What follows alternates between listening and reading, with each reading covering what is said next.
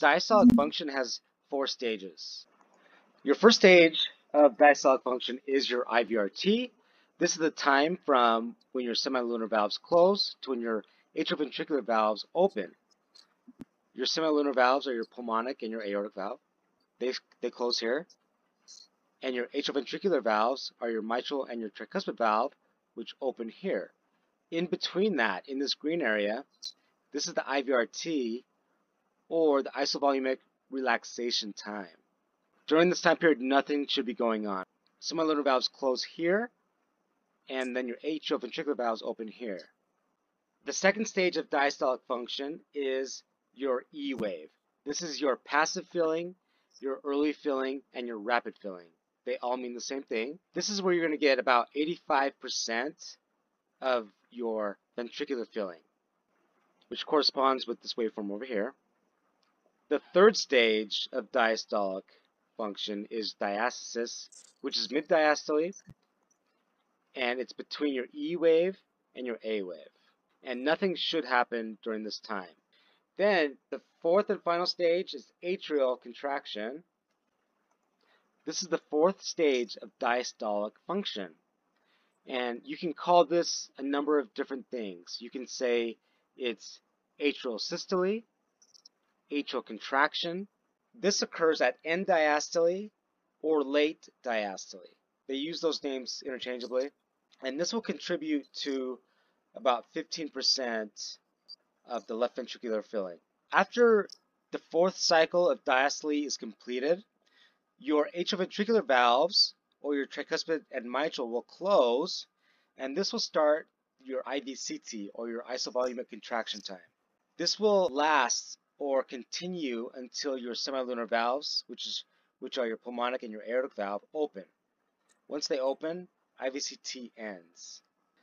It's normal to have grade 1 diastolic function as you age, because as you age, your left ventricle will fill at a slower rate. Diastolic function is probably one of the most complex subjects in echocardiography. It doesn't really have to be as difficult as it sounds, but there's only a few things that you need. And we're going to go over those main things. When you're evaluating diastolic dysfunction, you're going to start in the apical four-chamber view. You will place your pulse wave at the tips of your mitral valve leaflets, and you're going to evaluate the inflow here. You got your E and your A wave. What you'll do is you'll mark your E wave and your A wave. Then you'll mark your decel time. Your decel time is right here. This kind of measures the downslope of your E wave, and your inflow not only has an E in the A wave, it has a D wave, has an F wave, and it has a C wave. I think of it as DFAC. Measure from your E wave down to your F wave. You definitely have to have this waveform. You have to put your pulse wave at the mitral valve tips. That's the first thing. The next thing that you need is TDI, Tissue Doppler Index. Let's see if what you'll do is you will place your cursor perpendicular to the mitral valve annulus. This is the cursor here. This will be perpendicular, and your sample gate or your sample volume will be placed parallel to the mitral valve annulus. And you're going to place it about 2 to 3 millimeters inferior here, and you get these waveforms here, your TDI. Your TDI waveform should be below the baseline. And we call it the E prime and the A prime. You get your waveforms below the baseline. This is the second thing you need. You absolutely have to have TDI. Here's the locations of where you'll place the TDI on your screen. What will happen is you'll take your inflow E wave here, this velocity, and you're going to divide that by your E prime on your TDI. And that'll give you your E to E prime. Okay, it's right here.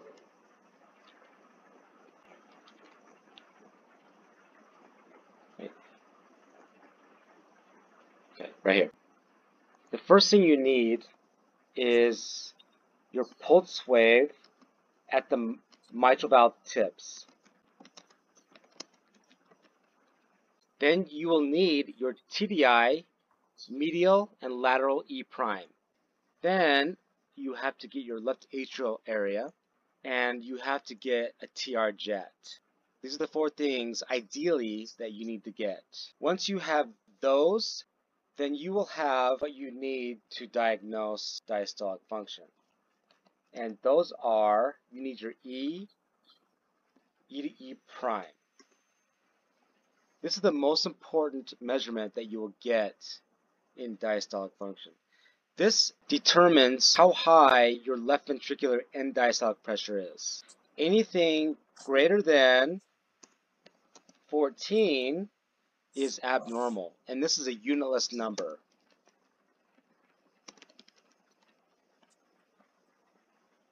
To get your E to E prime, you're going to use your E wave that you got from your pulse wave at the mitral valve tips, and you will divide it by your E prime, which is your TDI, medial and lateral.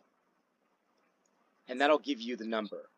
Let's say that at the mitral valve tips, you measured an E wave of 120 centimeters per second. At the medial annulus, you got a TDI of 5 centimeters per second. What you do is just divide 5 into 120. 120 divided by 5 is 24. 24 is way too high. 24 represents increased or elevated left ventricular end diastolic pressures. So there's some sort of diastolic function going on.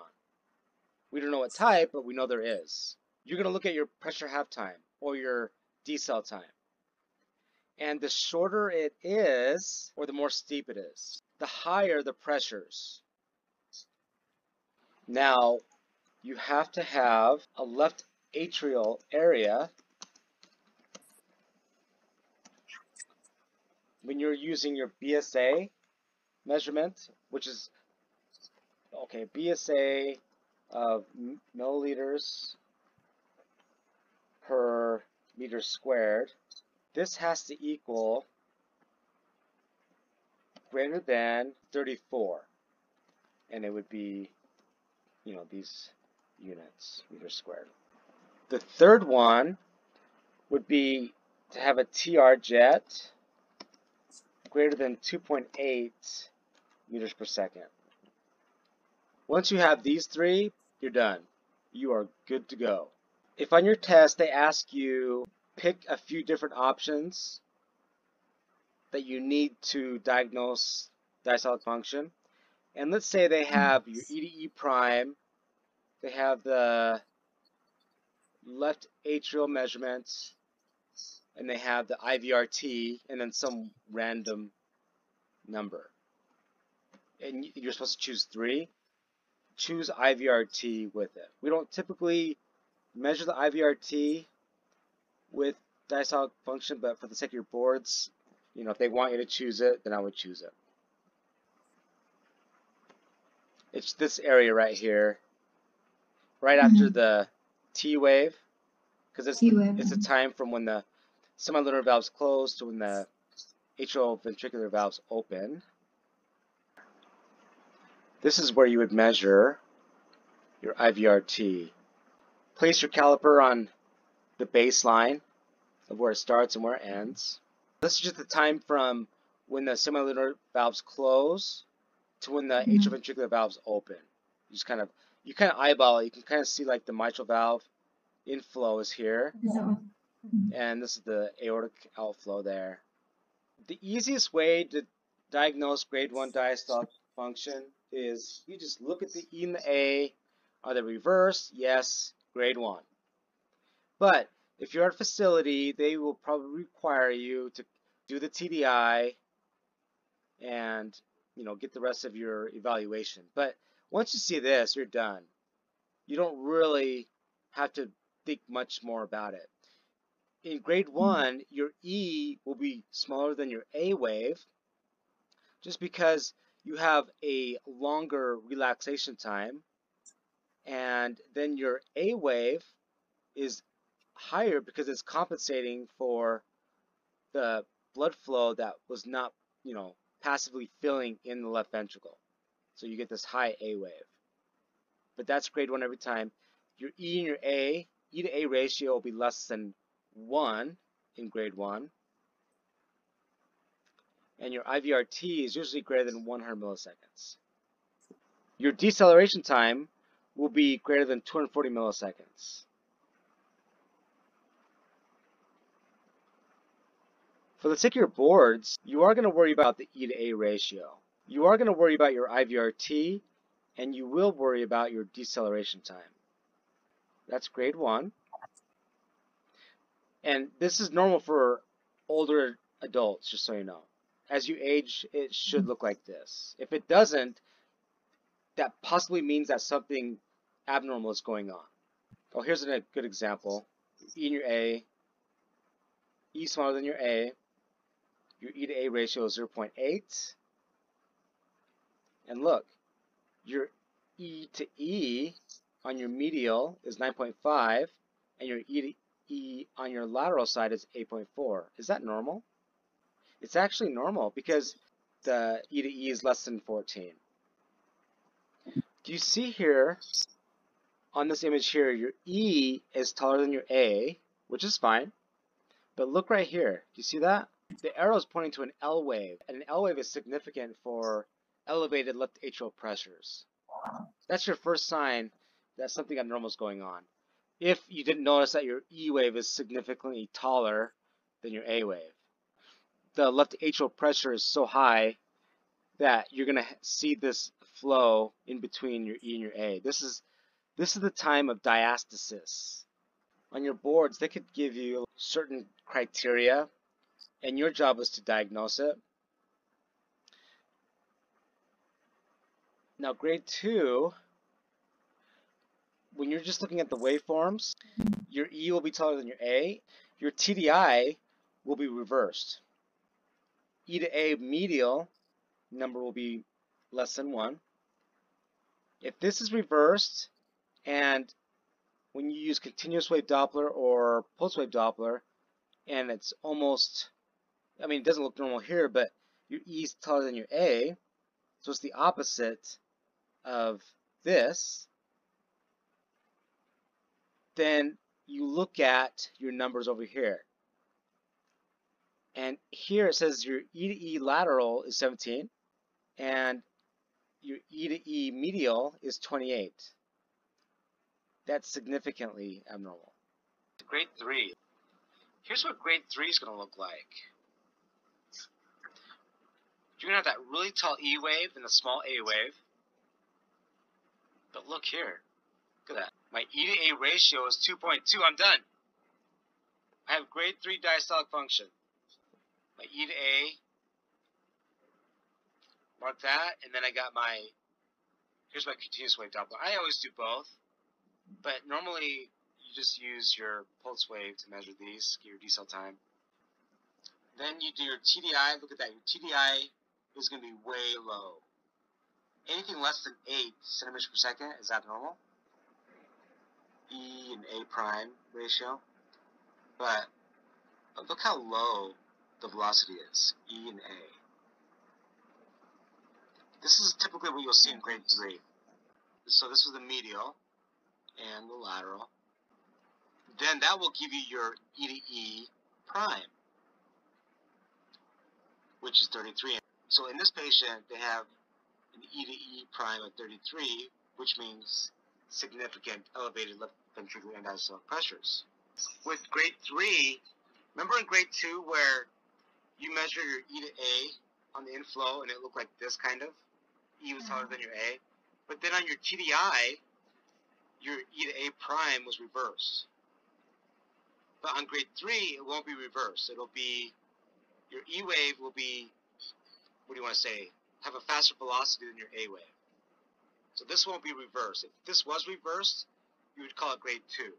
But since it's not reversed, you call it grade 3.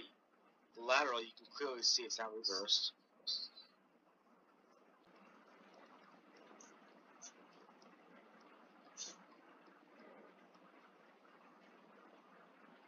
You can do color M mode. So color M mode is just something you can do extra, but it just kind of helps support diastolic function. You know, anything less than 45 centimeters per second is considered abnormal. And when you run color M mode through here, you're going to see this matches with your E wave, this matches with your A wave, but not necessary to diagnose diastolic function. So here's another example of color M mode. You have your A labeled here, and you're labeling your propagation waveform. You might be asked, you know, choose 3 things that you need for diastolic function. Once you've gotten these 3 things, in order to diagnose diastolic function, you have to have at least 2 of the 3 that are positive. If all 3 are positive, then they definitely have diastolic dysfunction. If they have 2 of the 3, they have diastolic dysfunction. If 2 of the 3 are negative, then the diastolic function is either indeterminate or normal. If only 1 is positive, then it's either normal or the diastolic function is indeterminate. But like I said before, if your E to A ratio is greater than 2, then they have grade 3 diastolic dysfunction. On your board, you might be asked which criteria is necessary to diagnose diastolic function. The first is passive filling, and you get this when you measure E wave at the mitral valve tips. Keep in mind that passive filling is also called rapid filling or early filling. The second is you'll need your E to E prime. The third will include your left atrial volume. The fourth will be your TR jet. The last one will possibly be your IVRT. If you have 5 options on your question, you see this one, and this one, but you don't see TR jet or left atrial volume, and you see 2 other options that you don't need to diagnose diastolic function, like color M mode or pulmonary vein flow. You're going to choose IVRT, E to E prime, and your passive or rapid filling.